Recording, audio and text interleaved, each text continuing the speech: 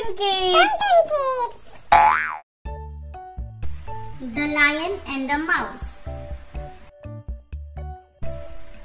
Once a lion caught a mouse. He wanted to eat him. The mouse said, "Please don't eat me. Someday I will do you a favor." The lion took pity on the mouse and let him go. After a few days, the lion got caught in a hunter's net. The mouse came to know of this.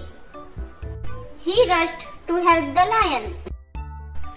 He bit the ropes of the net with his sharp teeth and set the lion free.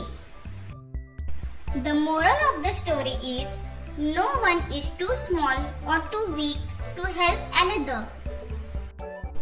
Conversation. Who wants to eat mouse? The lion wants to eat mouse.